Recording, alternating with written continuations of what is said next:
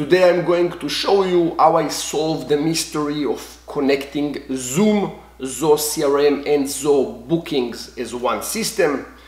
If you are trying to do it, you will go to your Zoho Bookings and you will see that Zoom is not one of the available integrations with Zoho Bookings. I have requested Zoho Bookings to create this integration a few months ago because I am using Zoom as my video conferencing system and Zoho Bookings as my booking system. They are working on this integration for some time, but as you can see, it's still saying coming soon. About a month ago, I really wanted to solve this mystery, so I put some time together with my developers and we solved this mystery. So right now we are fully integrated between Zoom, Zoho Bookings and Zoho CRM. Today I'm going to present you the high-level solution. Of course, I'm not going to dive into scripts, but I will show you how the solution works. And the main thing is when someone tells me it's impossible, it drives me nuts. As a kid, I was not that good with impossible. And as an adult, this problem in my brain is even worse. So impossible is not really an option. So let's begin. I will show you the path of how I am getting new prospects or new clients, and I will show you how the scripts and the integration taking place one after the other. So first of all, most of the leads will come from YouTube. People will see the video, they will go to the booking URL and they will ask for an appointment. So that's what we're doing right now. I will book an appointment for January 1st. Let's go to January 1st. Beautiful. And let's book the end of the day. So that will be test bookings is the first name, company will be company 11, and that will be lior7777@gmail.com, and this is my phone number and the reason will be test. So now the user just created this meeting, his appointment, and the appointment is going into my calendar. So let's refresh the calendar and you can see here the booking.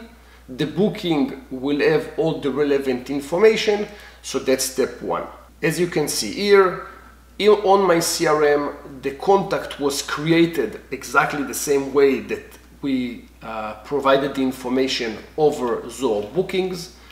In the Zoho Booking section, which is a custom section, I will have the important information, which is the meeting name, the start and date time, Zoom link, duration, everything that I need on my system. So first of all, I do have a Zoho booking created. In order to do this integration, we had to use Zoho Flow, to use the Zoho Bookings, and whenever Zoho Flow is raising a flag, basically we send the information back to Zapier, and Zapier is producing the Zoom link.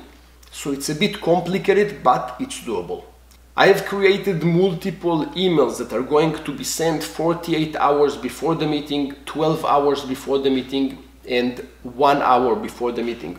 Those email templates will be sent to the user and they will ask them to tell me if they cannot show up to the specific meeting.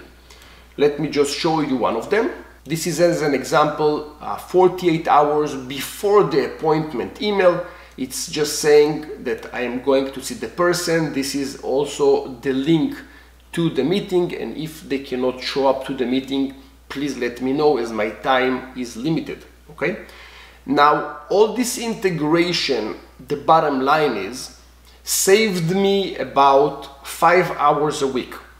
Because whenever a booking is coming to my system, me or my assistant is supposed to open the calendar, grab the person information, go back to Zoom, and of course you need to log into Zoom, create the Zoom meeting, copy the information, push it into the calendar and save it.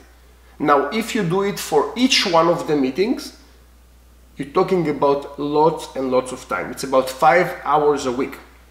Now imagine using this integration and this automation, how much money I saved in the long run. And also those are kind of tasks that no one wants to do. And I also had multiple, like many times I had problems when it was done manually, because you're generating lots of different Zoom links, and all the Zoom links look something like that. And you can understand that if by mistake you copied one client to another client, you will not be able to see it because the link is just jumble mumble of different characters. So it also saved me lots of pain when I was booking the appointments. So in this session, I just wanted first of all to show you that when someone tells you that something is impossible, probably it is possible. You just need to invest a little bit of more time into it. Now, another thing is that this integration is possible. Right now, the way that I created it, it's serving my needs. And of course, if you need help to connect Zoom with Zoho bookings, I already overcome this problem, and I can help you with that. So that's it. That was the session. I hope that you like the creativity behind this solution. If you like this session, a thumbs up is always appreciated. Thank you very much for watching this session. I will see you in the next one.